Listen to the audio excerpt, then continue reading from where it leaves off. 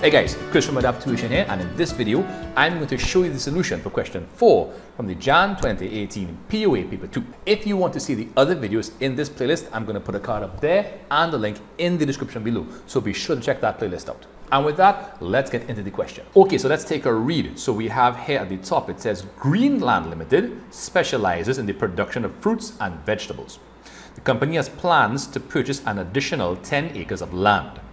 The authorized share capital of the company was, so let's take a look here. It says 1 million ordinary shares at $1 each, totaling $1 million worth of ordinary shares, and 500,000 5% preference shares at $2 each, totaling 1 million worth of preference shares.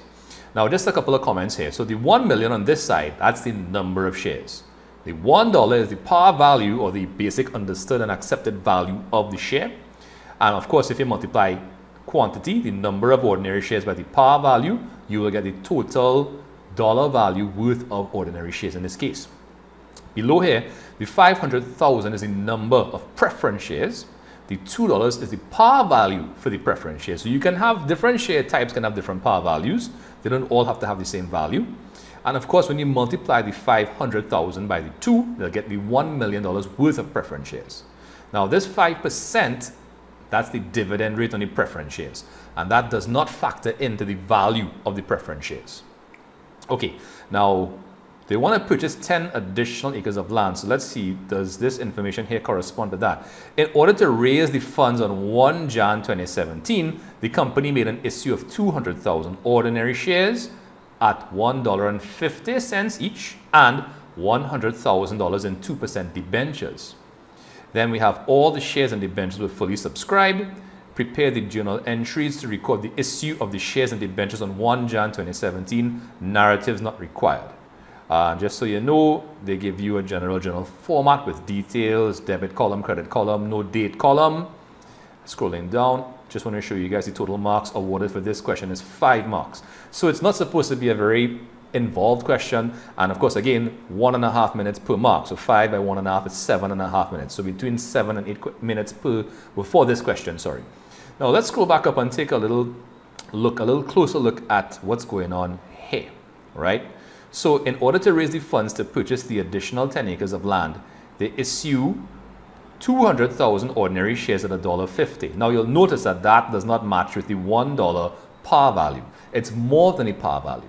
The extra 50 cents above the par value of $1 is referred to as a share premium, and companies are free to issue shares at whatever price they think potential shareholders will want to purchase it.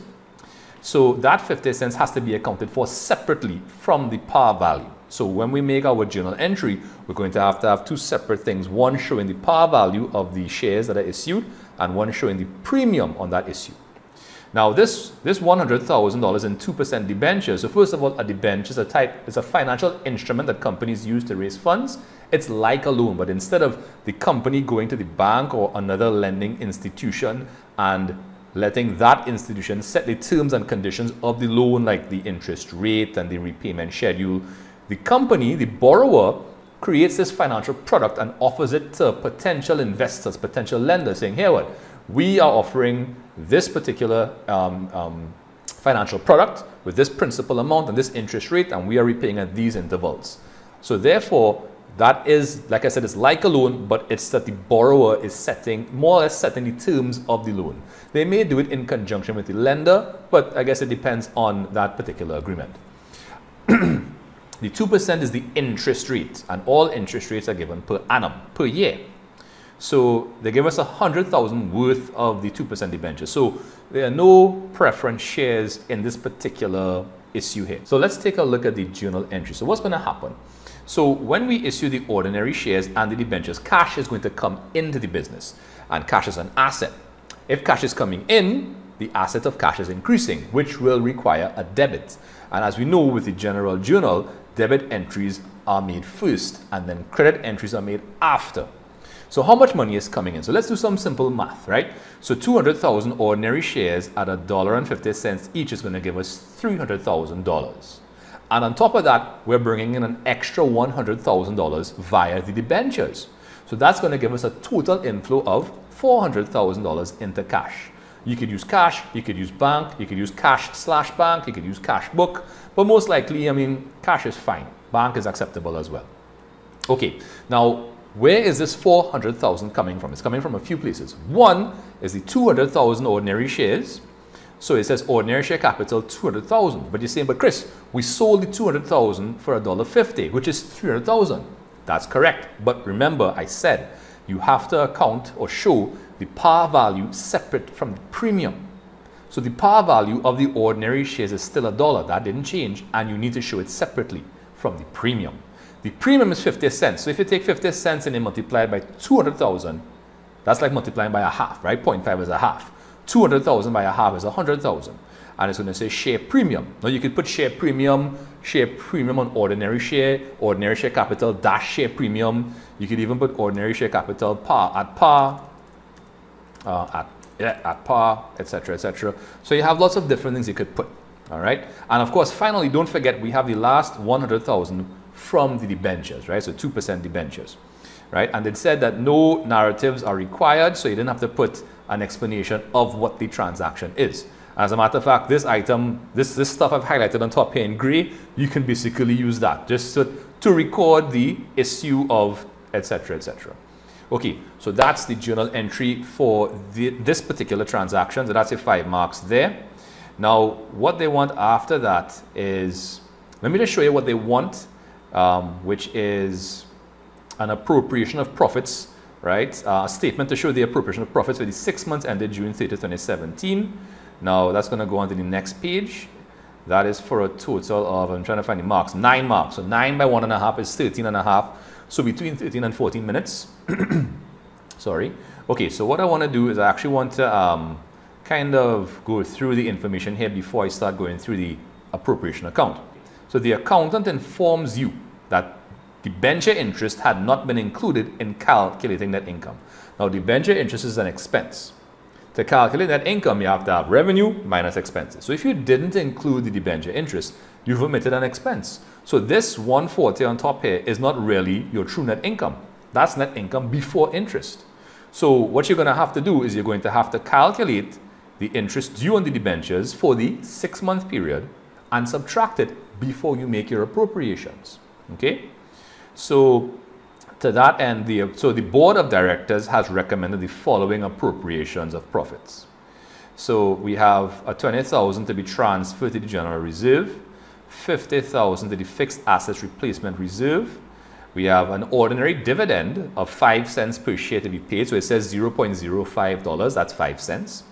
And we have payment of the preference dividend. Now that actually, we will discuss that when we do the question, right? So it says prepare the statement of appropriation of profits. Okay, so what I want to do a side-by-side split. So give me a couple of seconds. Let me reorganize my screen. Okay, so let's take a look here. Let's scroll up a little bit there so we get it out of the way. All right, cool. So first thing to do, of course, is to head up. So we're doing Green Unlimited appropriation of profits account, right, for the 6 months ending 30th June 2017, right? So you can put statement of appropriations of profit. Let's put some dollar signs there. So the first thing we're going to do, so remember, we're going to start off with the net income that they give us of 140, but we need to adjust it for the debenture interest, which they have not deducted. So net income, right? Now the debenture interest is 2% per annum. 2% of 100,000 is 2,000, but that's for a whole year. We are doing a statement for 6 months. So 6 months is half a year. So you're going to have to multiply that 2,000, 2% of 100,000 by a half. That's going to give us 1,000. All right, so again, that's 2% of 100,000 by a half. Why a half? Because it's a statement for 6 months, and 6 months is half a year. So we have profit before appropriation of 139. Let's deal with the appropriations. So I'm just going to put them in the order of appearance with one exception. I'm going to put the payment of the preference dividend before the ordinary dividend because preference shareholders are paid their dividends before ordinary shareholders. All right, so we have the transfer to general reserve of 20,000, the transfer to the fixed asset replacement reserve of 50,000. So you can put a subtotal, or you could put all of the appropriations in one column and then do a subtotal for all of them. I like separate subtotals, but up to you. Dividend, so the preference dividend, right? So it's 5%. So the preference share dividend is 5% of the value the par value of the preference shares in issue. 5% of 50,000 is 2,500. But remember, percentages are based on a per annum perspective, which means that that 5% will be paid for an entire year. Has an entire year yet passed since the start of the year? No, this statement is for 6 months. So therefore, we're going to have to divide that. We'll find a half of it or divide it by 2, whichever way you want to talk about it. And then the ordinary dividend, so you're going to multiply. So this is where some people have some issues. So we're going to take 5 cents, right, 0.05, and we're going to multiply by the number of shares. Now, we have $300,000 worth of ordinary shares, but each ordinary share is $1 each. So that means that we have 300,000 ordinary shares in issue. So 0.05 by 300,000, I believe, is 15,000. Right? And we're going to add those two together, and we're going to get 16,250. Added to 70,000 for the transfers gives us 86,250. Subtracted from above will give us the current year's retained earnings. And now we are going to add the retained profits brought forward from the previous year. All right, and that's going to give us the retained earnings or retained profits carried forward. Okay, right. So really and truly, you should try to keep your what you call it, your words or your terms similar and consistent. All right. Now, I used to put these retained earnings at the top here before my appropriations, but I've heard discussions and arguments that we should really show the appropriation of the current year's profits, right, and not mix up the previous year's profits here to appropriate. Again, I would say always follow the instructions of the question, but I think generally, I think most books show that. They show the appropriation of the current year's profits and not mix up the retained earnings brought forward. Now, if anybody here has a different opinion or know from some textbook or some teacher that they add their retained earnings brought forward before your appropriations, message me in the comments. I want to hear what your source of information is because I'm very curious about these different formats and their logic. Okay, now the last thing I think in this question that we had to do, right, was the capital reserve section, right, balance sheet extract. And that was for 6 marks, so that's about 9 minutes you want to spend on that particular part of the question. Okay, so let's go back up here because we're going to need some information from up here in order to do that. And across on this side, I'm going to scroll, I'm going to bring up my information here. Right. Okay, so let's start by heading up. Greenland Limited, Statement of Financial Position Extract, right, as at 30th of June 2017. Okay, so the first thing I want to put is actually, I want to put my capital and reserves heading, and then I'm going to talk about the authorized share capital. Now, they told us what the authorized share capital was here. Now, when you put authorized share capital in a balance sheet, statement of financial position, sorry, you put the items and you double line it because you're not going to be adding that information to anything else or subtracting it from anything else. That is simply there for the purpose of letting people know what the authorized share capital is. So when they look at the issued share capital, they could see how much has been issued out of the total allowable amount, the total legal limit, legal maximum, right? Matter of fact, actually, let's go back down to the other information so we could have that available for viewing should we need it. Right, okay, cool.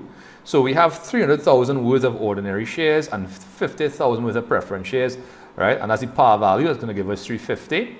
Now we also have the reserve. So the share premium of 125, right? That's going to go, right? Share premium 125. And then we have the next is the general reserve. Now we had 30,000, right?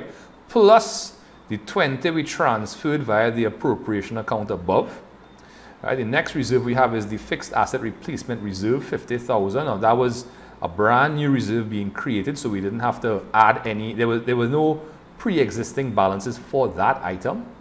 And we also have to put the, let me just bring it back up here, right? The retained earnings of 202,750.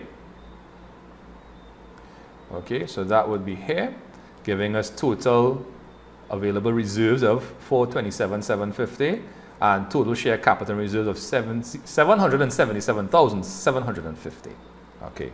All right, so ladies and gents, that's about it for this question. If you have any questions or concerns about the content here, please message me in the comment section below. I'm happy to answer questions. If you want to check out any more playlists or videos, check out these ones up here. Be sure to subscribe and check out my website for free POA handouts. Anyway, guys, thanks so much for watching. I'll see you next time. Bye.